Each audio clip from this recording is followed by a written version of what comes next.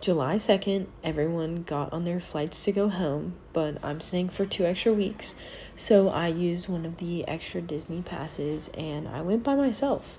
I got to ride the Ratatouille ride twice because I was a single rider, and I got to ride the Cars ride, which was a really cool experience because I had no clue that this was going to happen on the ride. I didn't look it up beforehand.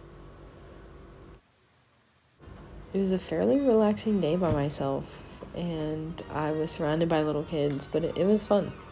Okay, weird enough, when you leave the Ratatouille ride at Disney, you don't exit through the gift shop, which makes no sense to me, but whatever, just an observation.